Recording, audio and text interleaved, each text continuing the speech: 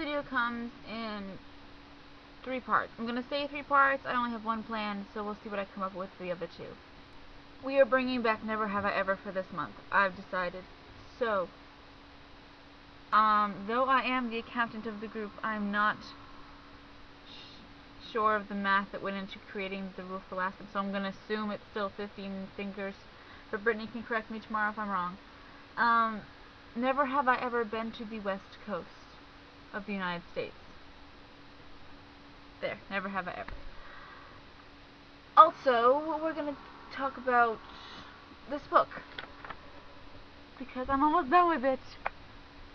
I started reading it at camp Memorial Day weekend, and the thing about being at camp for me is that I don't usually have nothing to do, and when I get to camp I'm like, nothing to do, I just read the entire time. Last summer we went and I read all 3 Twilight books. There were only 3 out at the time. I bought the first one on a Thursday so that I could read it for the weekend. I finished it Friday morning and had to go buy the other 2 books on my way there.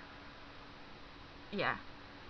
But I read this book. I also read 13 Little Blue Envelopes by Maureen Johnson, which is awesome. It's my favorite one of her books so far. It was great. But this, because I was never a Harry Potter crazy person. Not that that's a bad, I'm not saying crazy is like it's a bad thing. It's a good thing to be a Harry Potter crazy person. But this just like, this is awesome. And yesterday I went upstairs and the Order of the Phoenix was on, and I just got like this warm, happy feeling. It was just like, Harry Potter! And it's one of my favorite of the movies for Harry Potter. I think that is my favorite movie, Order of the Phoenix, just because, I don't know, it gets kind of, I don't know. I think I liked like the director of that one the best. I don't know, I like that one. So yeah, if you haven't read this book, Harriet History, go get it, or borrow it from me, I'll send it to you.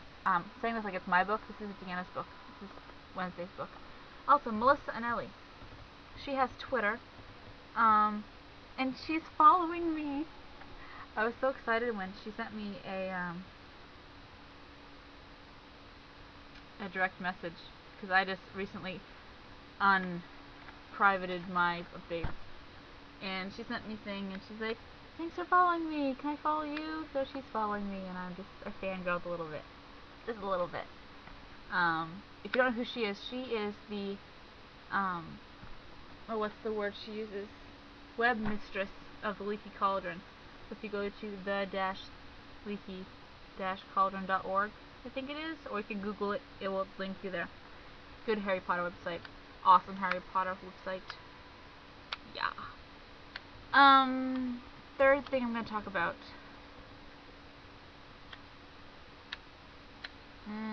I renamed my phone.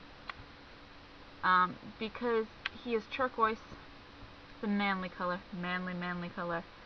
I decided to name him Turk with a U. And then for like 2 days I was like, why does that name sound so familiar to me? And then I was like, duh, Scrubs. Also, you need to check this out. If you are not subscribed to the 365 Project, you probably should be. I'm talking to the 4 of you and our viewers. It's this really awesome project where there's a video every single day for an entire year. And I am June 6th, so I'm coming up this weekend. And there are still open spots. So link in the sidebar. I start school again tomorrow, and I've got classes on Tuesdays and Thursdays, and it's going to be crazy, and I'm going to be tired, and it's going to be back to normal. See you tomorrow, Brittany.